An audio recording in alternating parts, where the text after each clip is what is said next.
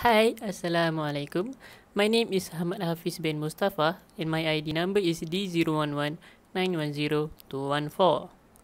And today I want to demonstrate about how to make an IoT Auto Gates Door Opener, also known as Smart Auto Gate.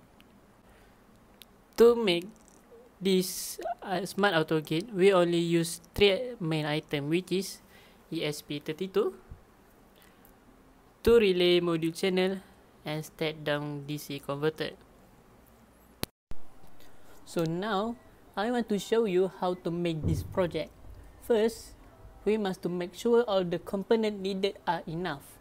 Then we connect the ESP32 step down converter and through layer module like shown in the figure.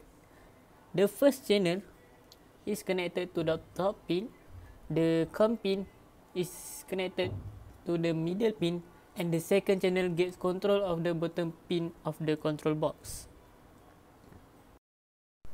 After that, we need to understand how the control box gets command.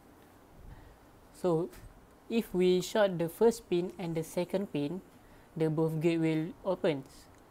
And then, if we short the second pin and the third pin, the right side gate will be open, and when we short all the pin, the left side gate will be open.